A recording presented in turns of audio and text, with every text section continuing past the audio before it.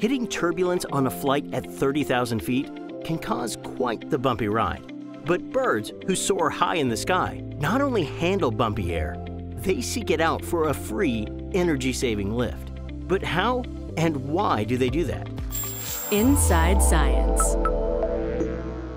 Ever watch a bird glide through the air effortlessly, rising higher and higher without ever flapping their wings? They do it by using a technique called thermal soaring. Birds can find hot, rising pockets of air and use the currents to stay aloft and fly higher. For birds who migrate thousands of miles, flapping their wings for long distances would require huge amounts of energy they don't have. So, they use thermal soaring to save energy and fly for many miles. But the air currents are bumpy and turbulent, and exactly how birds use these wobbly gusts of air to stay airborne hasn't always been known.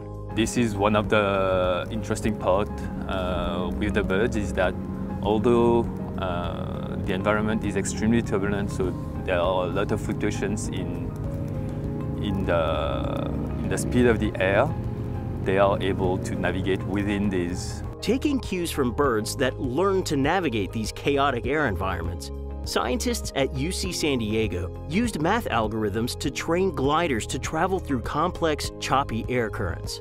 This graph shows how an untrained glider that takes random turns will gradually fall, while a trained glider learns to use spiraling patterns in areas of strong rising currents, like in the thermal soaring of birds, and continues to gain altitude. Scientists can train gliders to sense environmental cues, such as an increase in the twisting force of the wind, that indicate rising air. A trained glider uses the cues to stay within the thermal air current and get better lift, leading to better soaring, even when there are strong, unstable air changes.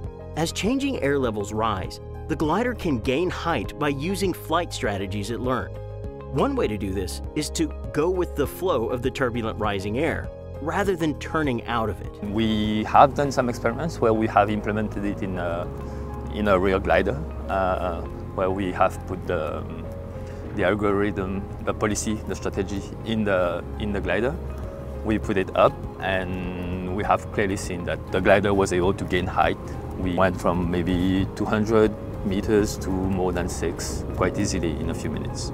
Learning how our avian friends use air currents could help autonomous gliders and other flying vehicles be more efficient long-distance travelers, which means the art of riding thermals isn't just for the birds anymore.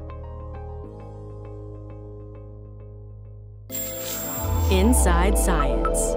If you enjoyed this edition, follow us on the web and social media. Powered by the American Institute of Physics and a coalition of underwriters.